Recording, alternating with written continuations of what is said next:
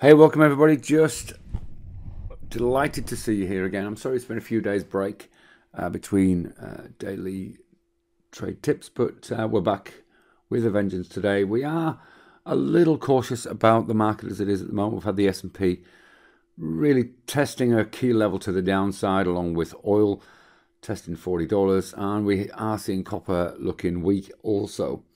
We've got non-farm payrolls tomorrow, so really we are looking at things with a cautious eye.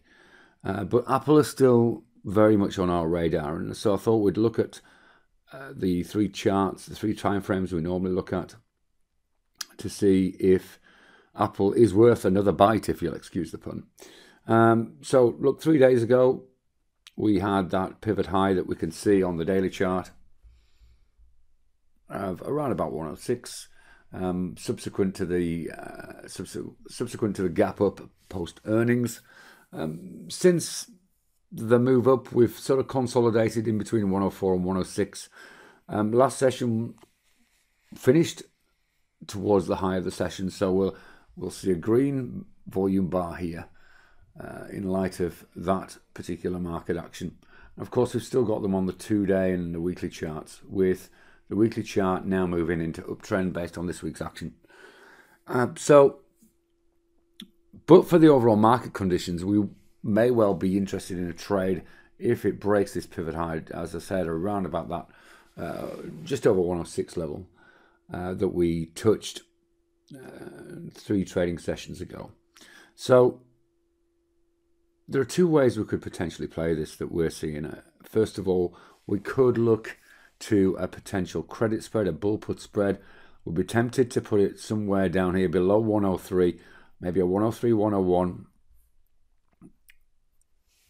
to get ourselves a reasonable premium with an expiry next week. That's alternative 1. We could, of course, go a bought call, but we are reluctant in this market, as we've explained, where things are right now. So the other way to play this is potentially a butterfly trade. Now, if we do get a break in here, then we could quite easily see Apple up to around about 110 relatively quickly, and even go on to test what we saw in what would that be? That will be April, back up towards 112. So the idea of a 105, 110, 115 butterfly is actually quite attractive in terms of a way of playing this.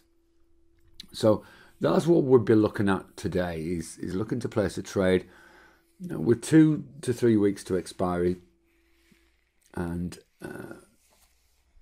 on a break of this pivot high, with the idea that it will trade within this range. It's quite a wide range over the next 2 or 3 weeks.